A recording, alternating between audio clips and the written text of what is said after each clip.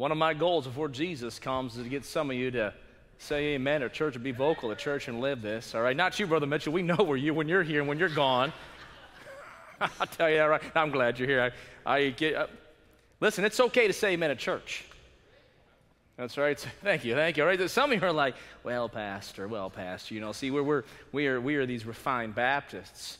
And I got a feeling we're going to get to heaven, and some of that refined Baptist side will be out the window. It's going to be out the window. In the name of Jesus Christ. So on this side of heaven, we can have a little bit of rejoicing in Jesus Christ.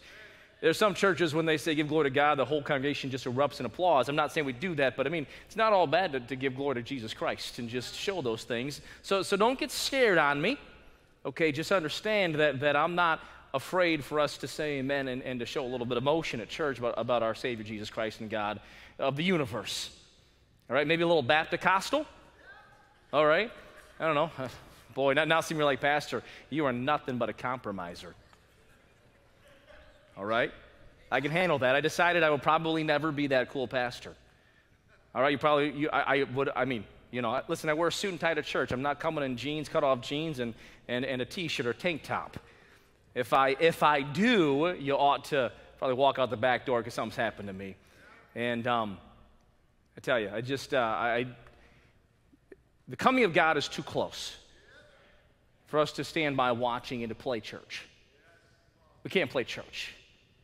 Can't play godliness. We got to be real and worship the God of the universe. We're going to be in Isaiah chapter 19. I'm just getting warmed up for tonight. I apologize now. I apologize now for the service. I'm telling you right now. So Isaiah chapter 19, let me give you that. Well, I got two things I want to talk about first. We can do Isaiah chapter 19. First is this. We come into the fall.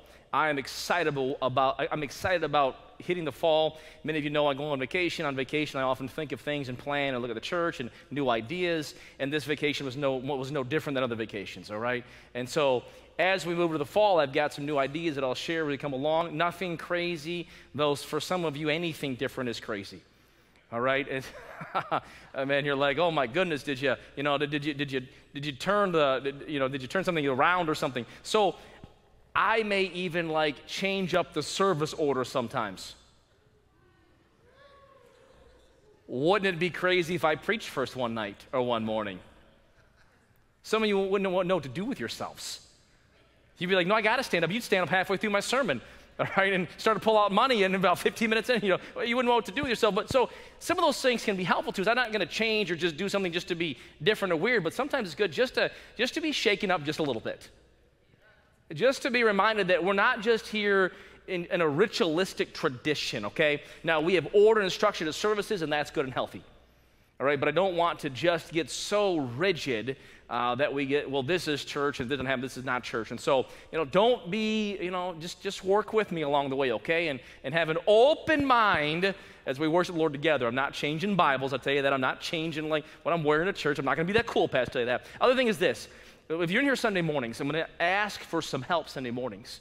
This morning it was noticed again in my life that we're having a number of visitors come to church. And many of you are faithful, committed, unbelievably strong back row Baptists. I have encouraged you to move around the auditorium. And some, a remnant, a few do that. For some, your movement is sliding 3 inches to the left. And you're like, God, look at that pastor did that. So Sunday morning, we have visitors come, and the back of the auditorium is packed. It is hard for a visitor to have to come all the way to the front. Can we at least understand that concept? And so I may ask that we reserve a few spots. And I don't want visitors in the dead last pew. So some of you in the dead back pew will be safe from this. And you ought to be ashamed of yourself. But listen, there's still front seats open. So if this were a sporting event, you'd be clamoring for these front row seats. But some of you just coming to worship God, so you sit in the back and like, well, I hope no one notices me. That's shameful. So, but what I will ask those Sunday mornings that I may put a few reserve signs out on the end of some pews so that when a visiting couple or family or man or woman comes in late, we can slide them in easily. All right, so if you come and see something that says reserved, just understand that's what that is for on a Sunday morning. And then along with that, I would love to have 4 or 5 families, individuals who'd be willing to be ready to receive a visitor when they come to church. All right, and so maybe you'd sit in a certain spot, we'll know where you're at, and then as people come in, Brother Robertson stands in back, does a great job for us. I asked him to stand back there, and he helps people, because this can be intimidating when someone walks into church, especially a church this size, and like, well, where do I sit?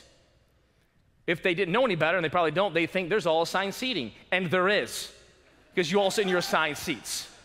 Okay, so where are they going to sit? Well, Brother Robertson sits back there and helps get them to the right spot, but I'd love to have 4 or 5 couples, families, individuals, so that when a visitor comes in, they come maybe a young couple, we can slide them right into a young couple, and you're alerted and ready to go so that, hey, you interact with them and help them have a positive time here experience, hopefully pave the way for the gospel. Right, that's the key. So just some things as we hit the fall, and this morning was reminded we were full back there. There again still some open pews up front, and if any of you are dying to have those, I'll give them to you at a great price, reduced rate, and they can be season tickets. So Isaiah chapter 19 tonight. Isaiah chapter 19. As we come into Isaiah, if you're going to use the Bible in the pew, and I hope you use the Bible, have your Bible either on the phone or in front of you in a hard written form, or use the Bible in the pew. It'll be page 841 with the Bible in the pew, page 841. As we are inside of the series in Isaiah, I believe one of the major emphases that God has for First Baptist Church is that we would grow in our knowledge of God. The theme that I'm presenting for Isaiah is that God is, help me if you remember, way up here, and we are way down here. And the God who is way up here reaches down to those who are way down here. He sends his son, Jesus Christ. He makes a way of salvation to those way down here. But don't be confused that just because God has done that does not mean that we are like him and he is like us. God is up here in his power, in his majesty, in his glory, in his will, and everything he does. He is above mankind. But I believe that one of the reasons God would have us be in Isaiah, with some chapters and some texts that are quite frankly more difficult to process. Right? Isaiah chapter 19 will be no one's life chapter. You know, what chapter is really challenging the Bible? Oh, Pastor, Isaiah chapter 19. When God really talks about the burden of Egypt, man, that just, I have it on my wall in my house. No, I want to preach out of my funeral. No. But no less impactful if we gather the truth. And I will begin many of these messages this similar way so that we get what God wants for us, and that is we are supposed to know God.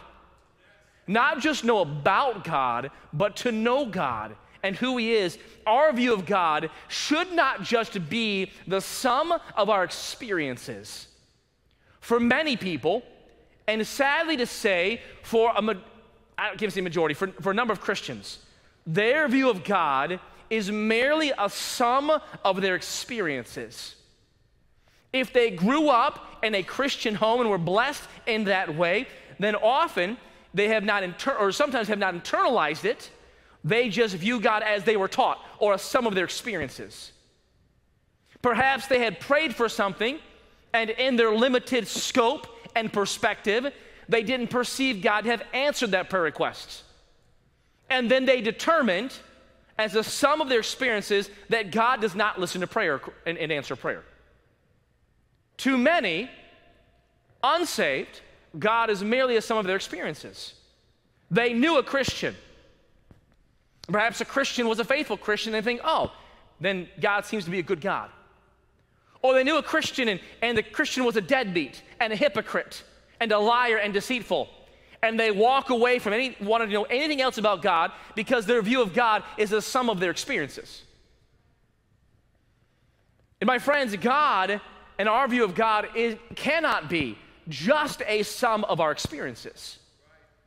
Though as we experience God, it will broaden our perspective.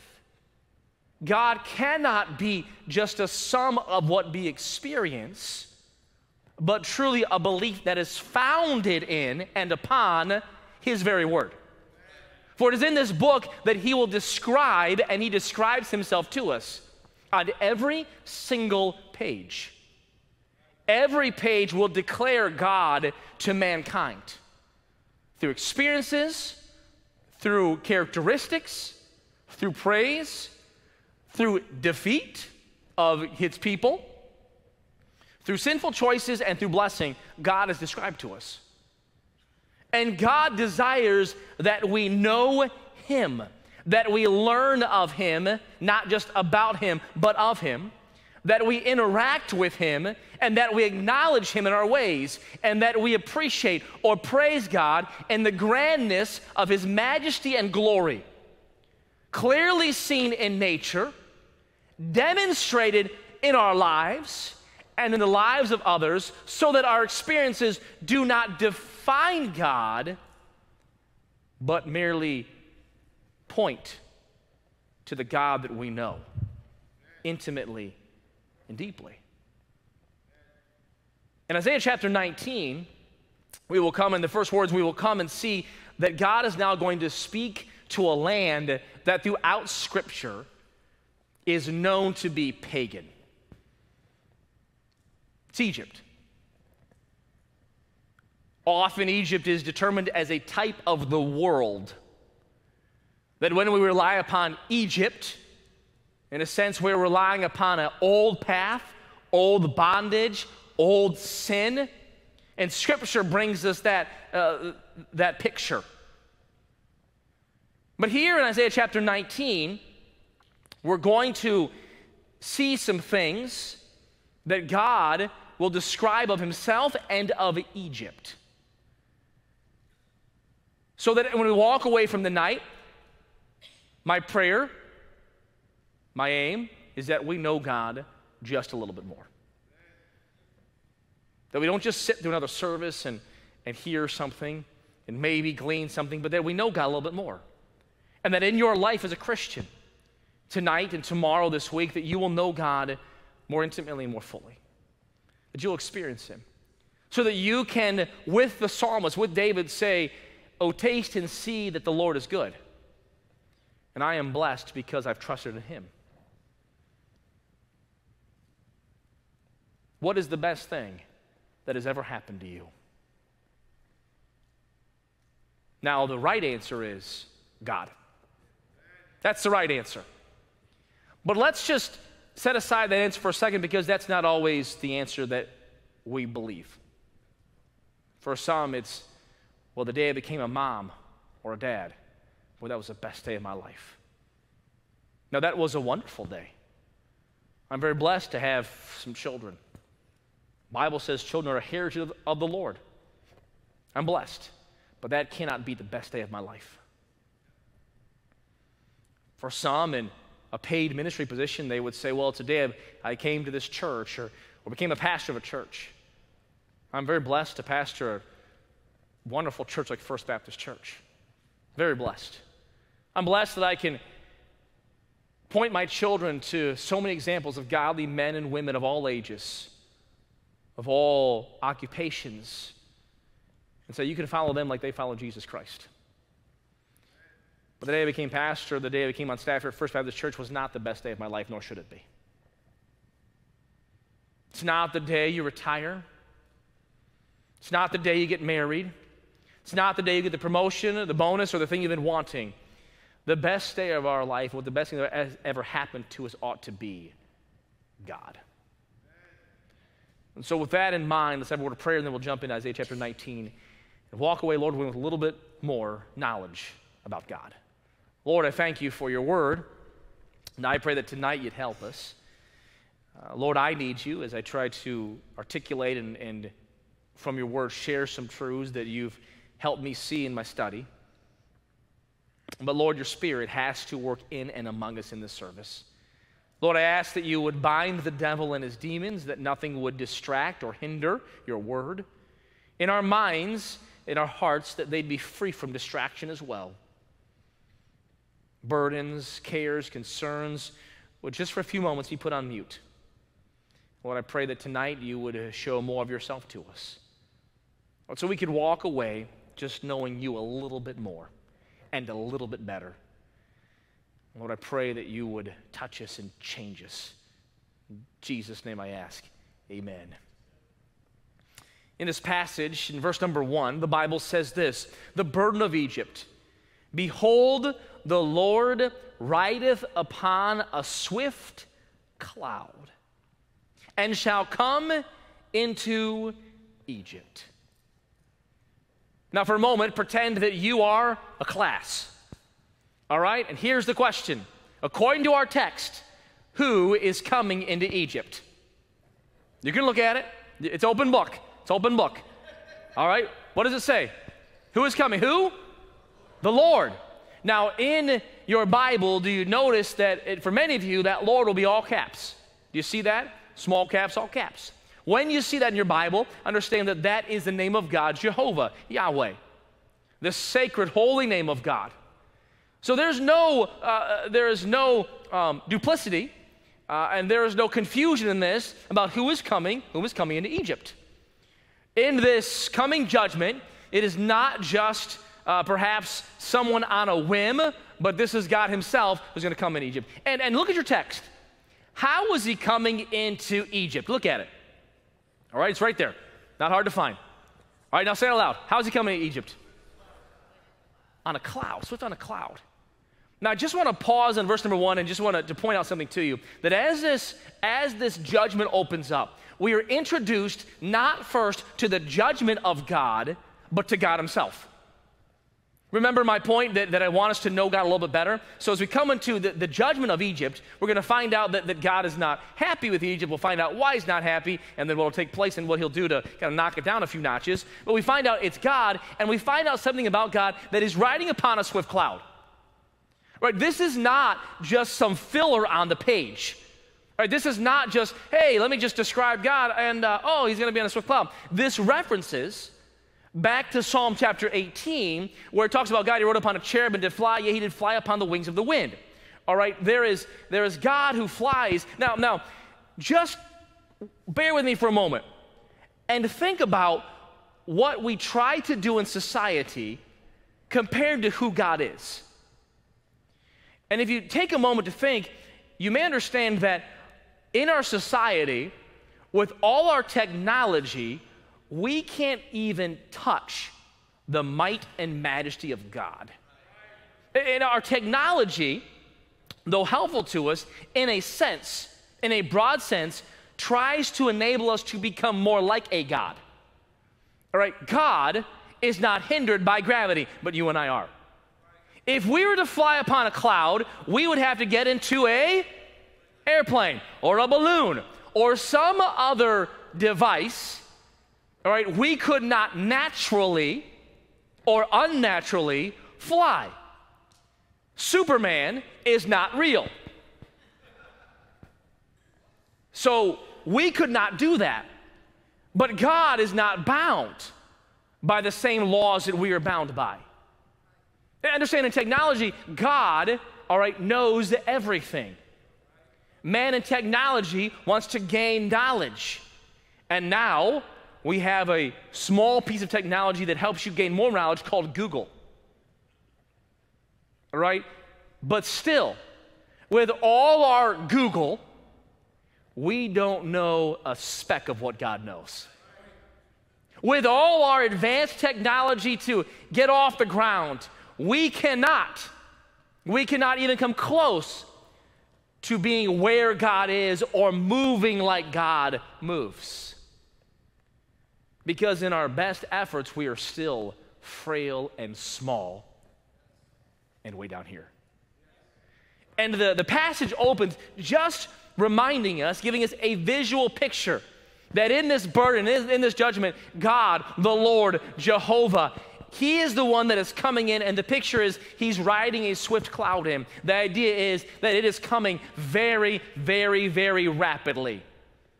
The idea is that he is just storming in. He is flying in. He is coming in right now to make this happen. And so in a sense, we see God's majesty on display inside of the burden of Egypt. My friends, God's majesty is always on display. Everywhere we look, we ought to see the majesty of God, not only in the answers to prayer and the blessings and the comfort and encouragement, but even in times of judgment, we still see the majesty of God. So first we see the majesty of God on display, but then the next few verses, and we'll look at verses 2 through 10, number 2 through verse number 10, where the glory of Egypt is decimated. All right, and so we can say it this way: while the glory of God is exalted in verse number 1, and in the end, I'll point out it'll be exalted one more time. In the middle there, the glory of Egypt, this false glory, this human glory, is decimated. Now, what do we normally see? We normally see human glory. Normally, human glory is exalted. We just spent some time in the Summer Olympics where human feats were elevated. And I'm not saying we shouldn't appreciate someone who can perhaps train and perform some feat, but understand, in comparison, God's glory to anything mankind does, it is just a shadow. If I could say, not even a shadow of God's glory.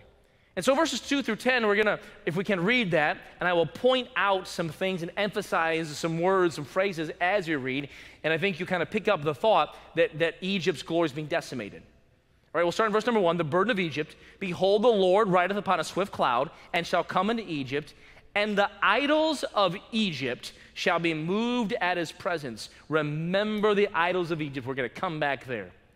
And the heart of Egypt. The heart of Egypt was strength. Egypt was a powerhouse. Egypt was a worldwide dominating force. Egypt feared no one.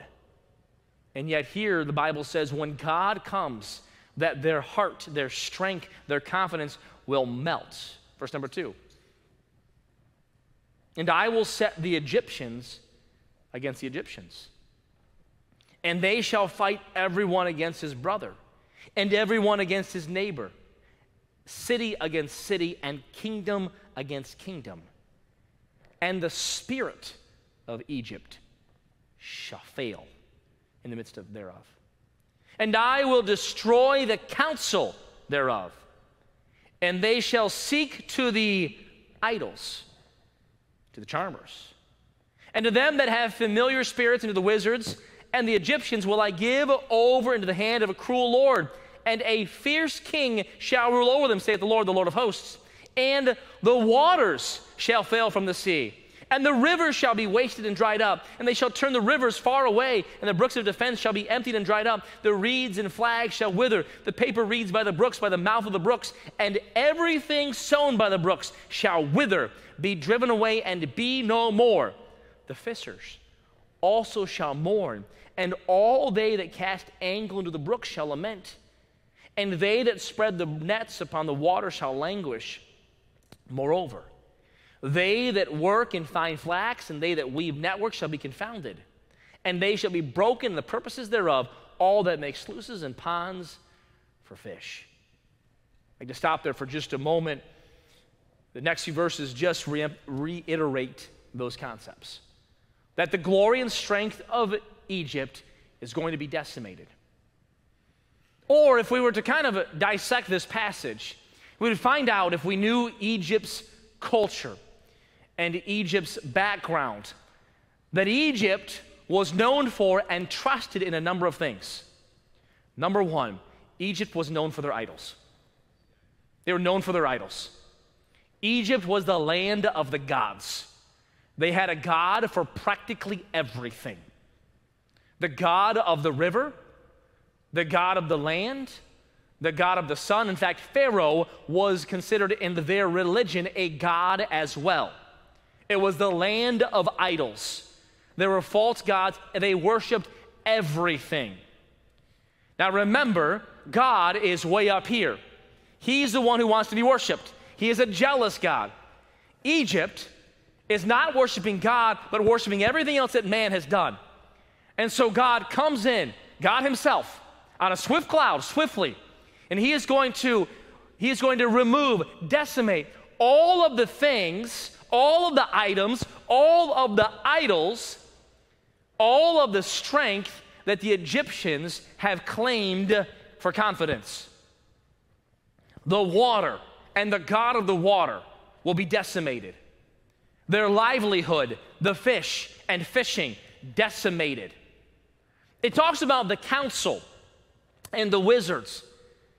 And if you were to study the Egyptian culture, you would find out that they viewed, or one of the views of their idols was that their idols would give them special wisdom.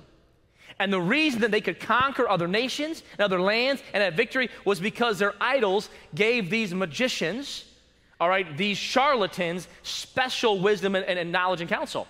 And God says, when I come in, I will also remove all of your counselors so that you will be reduced to nothing. You'll have no strength in your idols. You'll have no strength in your knowledge and your wisdom. You'll have no strength in your livelihood. You will not even have any strength in your heart. Your heart will melt. Everything that you trust in, everything that you depend upon, everything that you've found your fortitude and your success in, God says, I will utterly decimate. I will just wipe it off the face of the earth. You'll be reduced to nothing and only able to see the Lord Jehovah. Right? So God in his majesty is not coming in and saying, listen, I am sick and tired of you, I'm going to wipe you off. He's saying, listen, I'm going to remove those things that you've trusted in, what you've depended upon, the things that were false and counterfeit, that were inferior. All of those things, your false deities, I'm going to show are just weak piles of dirt. Their strength will be shown to be weakness. Their glory is going to be shown to be worthless. They can't find wisdom. They can't find counsel. Their country is in shambles. Remember this. Anytime that we trust in something other than God, we're looking at a counterfeit. This is just a side note in this passage for you and for I, because, my friends, I'm afraid that we're still guilty of looking at false, charlatan, deceitful, counterfeit idols.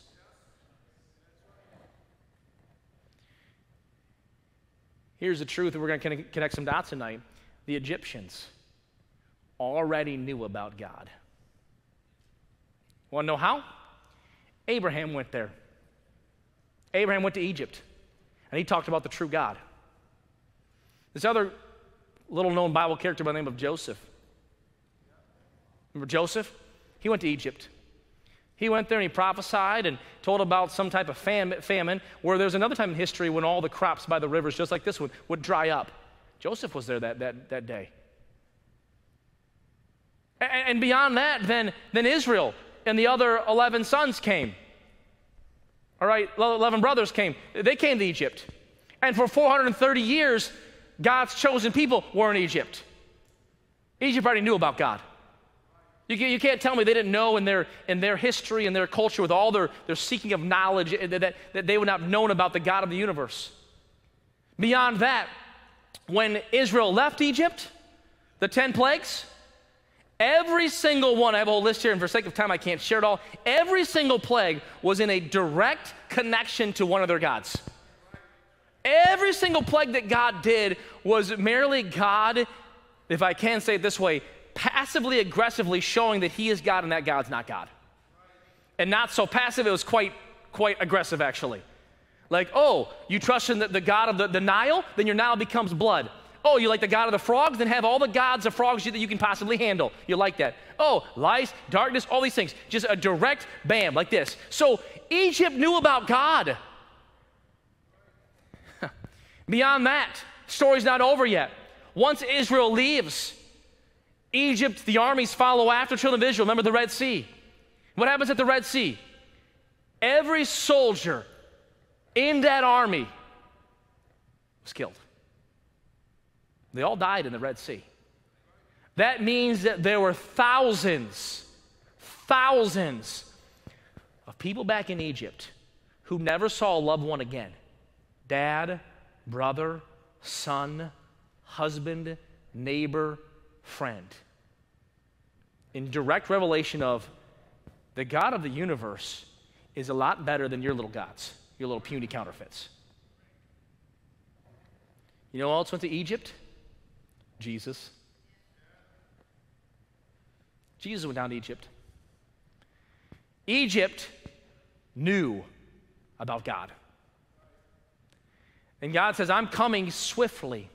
I'm coming quickly. You see, anytime we worship a counterfeit God, life will come to shambles. And don't think that, Christian, just because you have known God and you know God, that you can't be guilty of worshiping a false God. The minute you place your confidence in anything other than God, Jehovah, you are now worshiping a counterfeit God. If you find more strength in your friends' words than God's word, you are worshiping the counterfeit idol of your friends. Anytime you follow a false god, your life will turn to shambles just like the Egyptians. If you find stability when the bank account is full and anxiety when it's empty, as opposed to having a full confidence in God, then you're worshiping the God of the dollar. And heaven help us, because a dollar is not secure.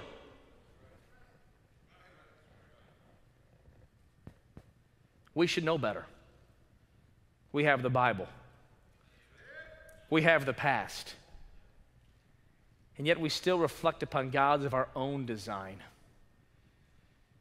We still process life based on what we can see. And that's the most devious God of all. Well, Pastor, it just makes sense to me. In that moment, we are worshiping the God of ourself. Isn't that the lie in the Garden of Eden? Eve, you can be like God. You can be God. Just make your own decisions. Just elevate yourself above the God of the universe. And God says here, anytime to Egypt, when you do this, it will turn to shambles. It was just a house of cards. Here's what's amazing. I did a little study on how long Egypt was a superpower. 3 days. 3 days. In God's time. 3,000 years on a human scale. I'm sorry, 3,000 years. Man, my bad. See, if I say 3,000 years, you'd be like, wow, that's a really long time. That's a big dynasty. But for God, it's only 3 days. We look at it and say, wow, man, they worshiped these gods for thousands of years. Wow, they prospered and built pyramids. This is 3,000 years. God's like, it's 3 days. They got away with it for 3 days. That's what the Bible says, Peter, and in Psalms, that 1 day is with the Lord is 1,000 years, and 1,000 years is 1 day. He says it both ways to make sure you figure it out. So 3 days. 3 days God let them worship a counterfeit God. 3 days. Not so long, is it? You see, we look around and say, boy, my goodness, how can those people worship this way and a false God and still prosper? They've got just a few seconds. A few seconds. Just a moment. For what is life? It is even a vapor, which appeareth for a moment and vanisheth away. You see, as we learn about God, we find out He comes in swiftly in His majesty. We learn about Egypt. We ought to be reminded that false gods still don't work. They didn't work for the Egyptians, and they won't work for you or for me. And if it's our kids, if it's our job, if it's our money, if it's ourselves, we cannot be misguided to trust in anything but in God. Now, all of you tonight, I believe, would say, Pastor, I trust in God. But I wonder if we flip that around, but would God say you trust in God? Well, I'm glad that you profess that. I'm glad that you would announce that. But would God say, yes, my child, you trust in me? Because God does make that determination. Remember as we come to Hebrews, in Hebrews chapter 11, that we find out that these all died in faith, the chapter on faith, where God made a pronouncement, and He said, no, these people actually trusted in me. And these witnesses stand in contrast to all those around them who actually put their confidence in the God of the universe, who rides in on a swift cloud, who came after Egypt, and who still loves us, who is still God, and who is still majestic. We can still trust Him, but would God say that we trust in Him? Would He say we have a heart that manifests Him? Or is it just our own profession? We find one of the little thing in this passage that I think is particularly helpful to us tonight. It comes at the end of the chapter. And the phrasing of this verse is a little bit odd at first, because the word that will be used is not one that we would anticipate with what follows. We are understanding that God is majestic and glorified, and we understand that Egypt is going to be cut down. And it was. But in verse number 22, and the Lord shall smite Egypt. Now pause right there. When we say the Lord shall smite, or if I say I want you to, smite someone, do we think that is positive or negative? Help me. Right? Negative. You don't say, hey, I love you so much, I just want to smite you. Especially like biblically, like, with a Bible smiting. No. We think of a negative, like you're going to claim their clock. And especially with what we just read, when God says, I'm going to knock down your idols. I'm going to make your rivers to dry up, and you can't even fish. You can't catch anything. The nets come back empty. All the crops by the water, where we're supposed to be fertile ground, will be dried up and withered away. Everything is down. You're going to be under a cruel Lord and a taskmaster. Your confidence in your heart is gone. Your idols are gone, and I'm going to smite you. And it kind of fits in that context, does it not? Like, that's right. Lord's going to smite them. Bam, and there we go. You're done. But notice what he says here in verse 22. And the Lord shall smite Egypt. He shall smite and what? Heal it. Oh, come on now. Isn't that a surprise? Lord, I'm going to smite it. I'm going to smite you, but I'm smiting you to heal you. I am not smiting Egypt to crush it. I am not smiting it to snuff it out, but to heal it. And they shall return even to the Lord. We're going to go full circle on this. Remember how the Bible often equates Egypt with the world? The Lord judges wrong. He will not let false idols, counterfeit idols stand. The Lord will be glorified and magnified. He is majestic. But in this, he is not, with Egypt, coming to just destroy them, but to lovingly bring them back to him.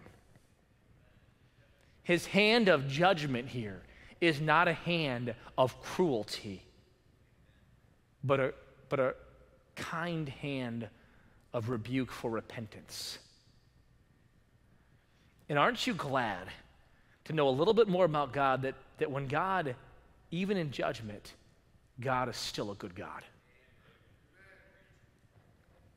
This caught me, this verse. It caught me off guard, first of all. Here I am studying this passage, and I'm reading the judgments, and I anticipate the smiting of Egypt, and I'm like, wait, what? Yeah, God's going to smite them, and boom, and then and heal it? And then I read this, and this touched my heart. There's a man who recently, when I say recently, the last few decades, so maybe 20, 25 years, was speaking to a few Egyptian Christians. Egypt is not gone. You realize that? Egypt's not gone. It is not the glory that it once was, because God decimated it. But it's not. But it's not gone. There are other civilizations that are gone. Egypt's not gone. So this man, Christian, went to Egypt and met with some Egyptian Christians, and he asked them about Isaiah chapter 19 and the judgment on Egypt to those men and women who are living there, who claim the name of Jesus Christ and love the Word of God.